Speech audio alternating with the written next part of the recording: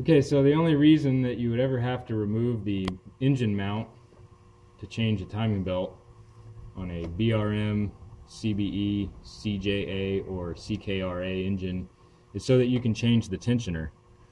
But you can change the tensioner without removing the mount by removing the stud from the head.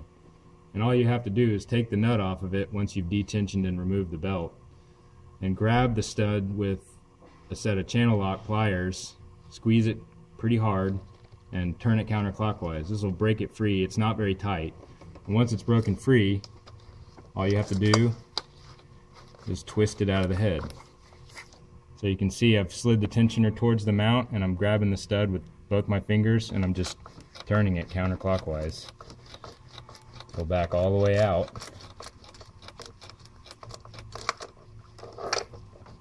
So the stud and the tensioner come out all as one. And it goes back in the exact same way. So this means that you don't have to replace the vertical motor mount bolts or the horizontal motor mount bolts. You don't have to touch the motor mount system at all. You can replace the belt completely without replacing all of the engine mount bolts. And that's it.